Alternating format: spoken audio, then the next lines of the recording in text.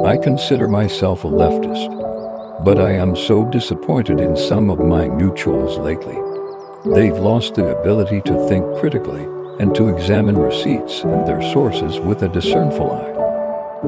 Why are you so quick to jump on the bandwagon of attacking someone just because another person who wants to bring them down in an absolute snake pit of an industry and uses your traumas and sensibilities to do so?